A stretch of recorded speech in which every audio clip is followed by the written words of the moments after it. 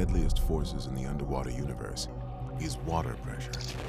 Yet some people go out of their way to challenge it. My name's Megan Haney-Greer. I'm a free diver by trade. My deepest dive was 170 feet. That's as far down as a 13-story building is tall.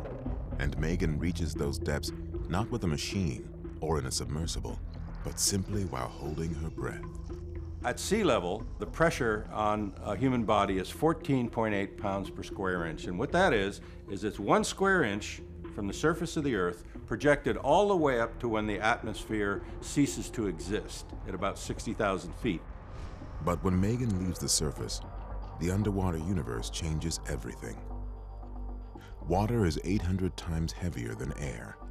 A mere 32 feet of seawater weighs as much as our entire atmosphere. 33 feet is 2 atmospheres. You add another 33 feet, it becomes 3 atmospheres, and on and on and on. Pressure is not an issue as long as you go by the rules. And most of your body is water. Water is not compressible. Your lungs is what you have to be careful about. Lungs and intestines, blood, ears and sinuses, even teeth, all parts of the body that may contain air. When you're going down atmosphere after atmosphere after atmosphere, eventually your lungs go from normal size to being the size of a fist because that gas is getting so compressed.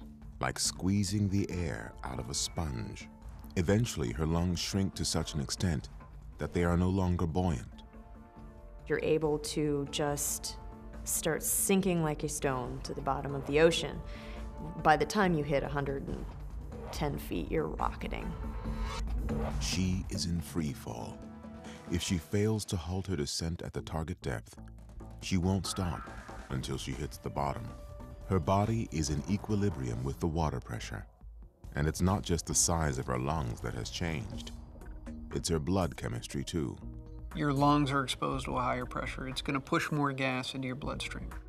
As Megan swims for the surface, the pressure eases. Like the bubbles in this soda, the gas in her bloodstream needs a place to go, so it refills her lungs.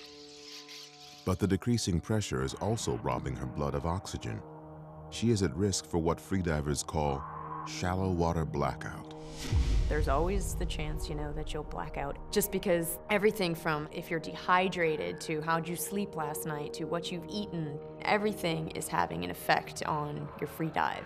She is all too aware that the deadly pressure of the underwater universe can kill even the best prepared. Something that I don't think a free diver can ever forget is that you are so small in the ocean.